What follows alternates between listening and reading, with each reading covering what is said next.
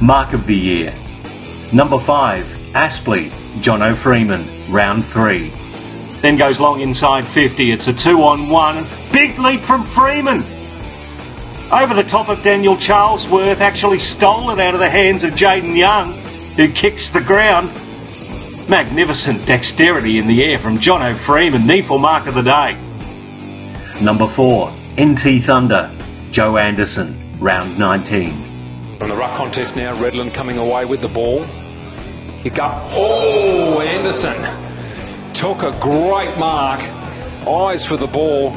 Reminded me of Nick Rewald taking a mark many, many years ago now. That's a super job from Joe Anderson.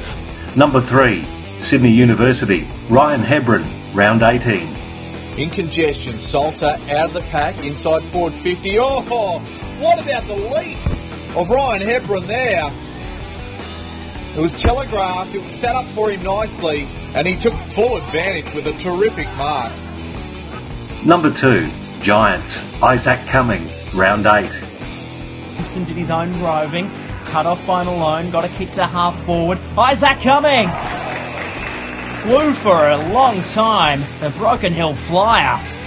Sat on Kyle Walsh's shoulders, former academy player for the Giants. And Isaac Cumming has taken one of the marks of the year.